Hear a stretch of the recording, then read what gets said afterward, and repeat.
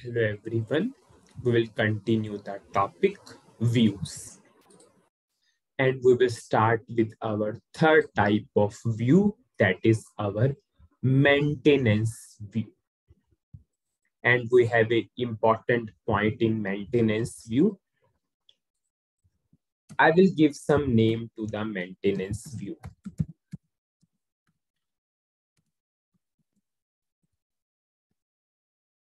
And I will click on the create button. Maintenance view. I will give the short description for which purpose I am creating a maintenance view. Maintenance view for order details. Now I will pass my order header table. And I will click on relationships button. And see my item table is coming, but I am also getting a message relationship with unsuitable cardinality. Now, if we remembered what is the relationship between order header and order item table, it is 1:many. The relationship between both the table is 1:many.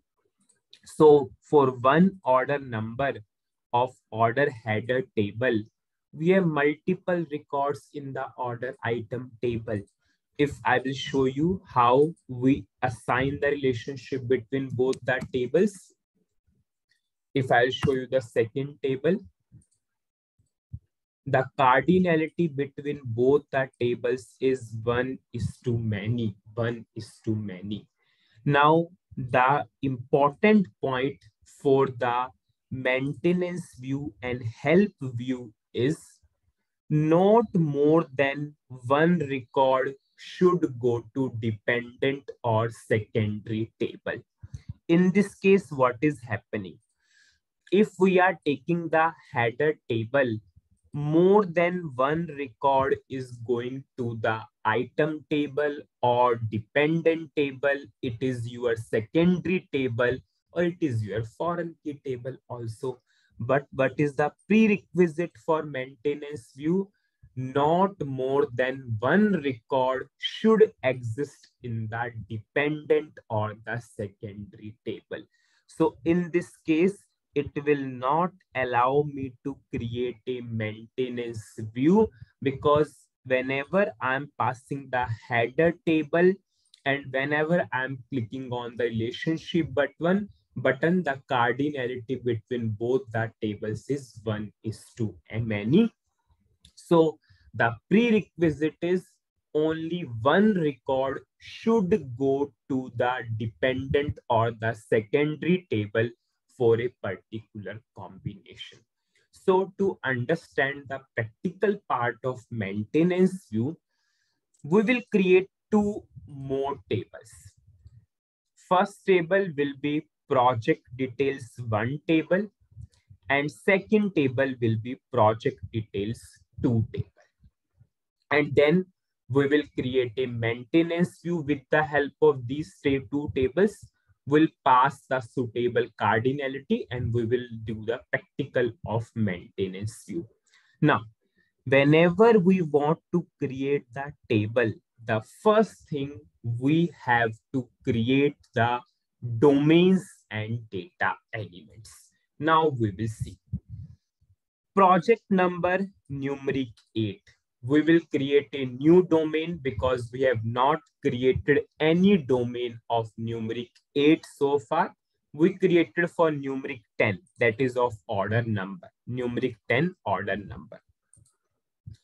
We will not create a new domain for project description because we already have a domain of character 40 that is of your order description. We can use the same domain because technical characteristics are same. We will not create a new new domain for project location because we already created that domain for delivery location. We will use the same domain. So I will only create a new domain for project number. Now, how many data elements? I will create 3 data elements, one for project number, one for project description, one for project location, because as of now, these 3 are totally new descriptions. So I will create 1 new domain and 3 new data elements. And why we are creating this? Because we want to create these 2 tables so that we can understand the practical part of maintenance view. So I will create a domain first. I'll go to SC11. I will create a domain for project number. First create project number. I will create some new domain. It's already exists. So I will just delete this one and I will create it again. Okay, I will give some new name. Suppose domain for project number, and I will give some serial number. Create project number. It is of numeric 8. I will save this domain. I'll check the syntax and activate this domain. I will note down this domain. Now I will create 3 data elements. First for project number, create data element, project number. I'll pass that domain which I created for project number. We have to give the field labels for data elements, project number.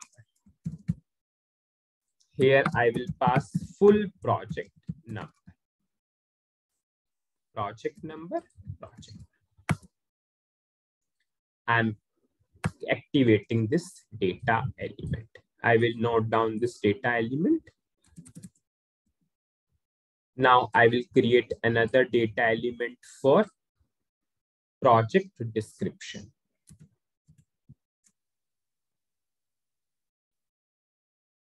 Create data element, project description. Now I have not created a new domain for project description. I will use the existing domain for, I'll say, order description.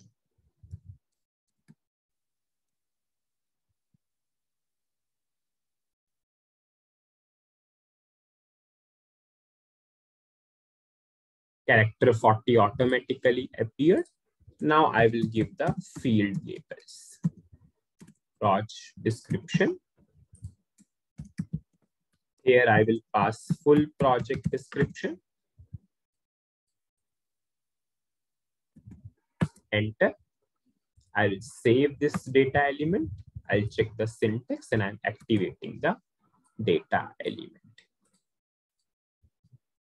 Now I will create third data element for project location. Create data element, project location. Here I will pass the domain for the delivery location itself, because technical characteristics are same. I will pass the field label, project location. Here I will pass full project location. Here I will pass full project location. Enter. I'll save this data element. I'll check the syntax and activate the data element. So what we learned in this particular video, We tried to create a maintenance view for order header and order item table, but we are unable to create because the cardinality is 1:many. So the prerequisite is only one record should go to the dependent or secondary table.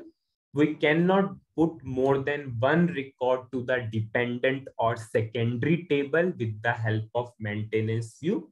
So we started creating the two new tables so that we can achieve the practical of maintenance view. Rest part will continue in the next video. Thank you.